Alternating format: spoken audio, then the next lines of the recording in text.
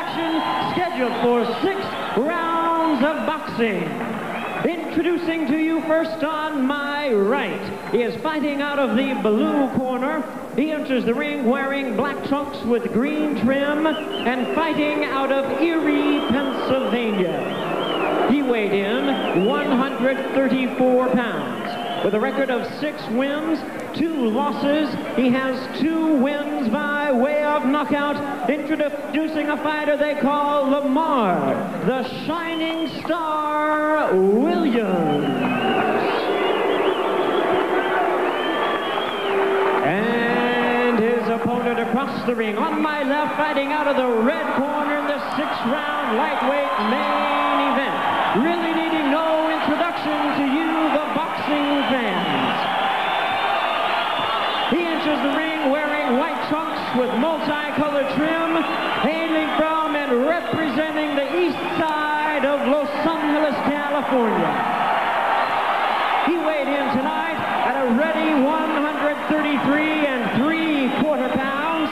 Tonight, he is making his professional debut, the pride of East LA and all of the United States, the 1992 Olympic gold medalist. Welcome to the ring, the Golden Boy, Oscar de la Hoya. Once again, your referee in charge, now to give instructions, Marty Denkin. Okay, remember you follow my instructions, you do your job, and I'll do mine. Let's get started. All right, ladies and gentlemen, the table is set, and now the main course. De La Hoya, 5'11", Williams an inch and a half shorter. Williams a quarter of a pound heavier at 134. Williams 5 years older at 24, and a 3-inch reach advantage for De La Hoya, the gold glove champion, excuse me, the Olympic gold champion in Barcelona this past summer. He's quick, he's good, he's solid.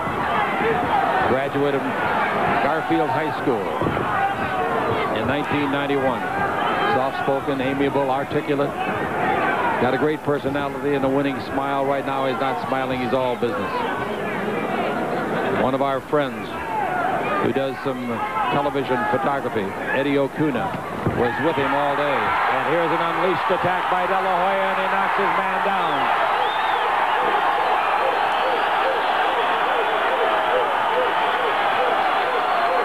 Oscar de la Hoya opens up in dramatic fashion. Wanted to fight in Los Angeles for his fans and family and friends, and here he is at the Great Western Forum, trying for the knockout in the first round. Right above us, punching hard with both hands.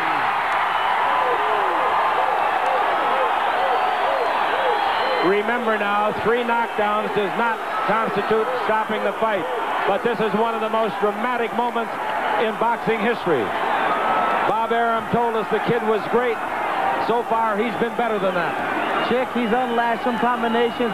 I said earlier, the transition from amateur to professional, this guy's all professional, baby. And the man that he is fighting now is definitely on the run. Lamar Williams, Erie, Pennsylvania. 2 knockdowns so far, and there is a left hand right on the button. A short left hook right on the button. It's all over. They stopped the fight in the first round.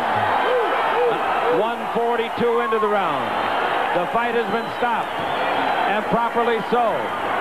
And in one of the most exciting, unbelievable finishes to such an important debut in the boxing world, Oscar de la Hoya now rises a pedestal that is higher perhaps than even the one that took him to the gold at Barcelona. Now he is on the threshold of what appears to be a tremendous boxing career in the professional ranks. To say that it was a stupendous, stunning debut would be putting it mildly.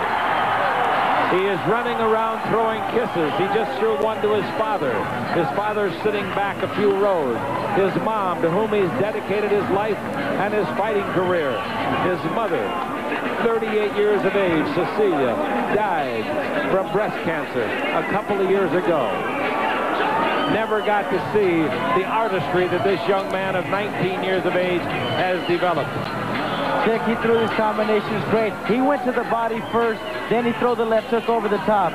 Here's the second knockdown, Chick. I tell you what, Lamar never did recuperate from the first knockdown. Now at the end of the fight here, the referee, Marty Denkin, had no choice but to stop it. He didn't stop it because of 3 knockdowns. He stopped it because the man was defenseless. There's his dad, his father, Joel. And we'll be back with an interview. Ruben Castillo will be talking to Oscar De La Hoya, who brings Prime Network and Fight Night at the Forum to a new echelon. We are so proud to be a part of it. We'll be back in a minute on Prime Network, coast to coast.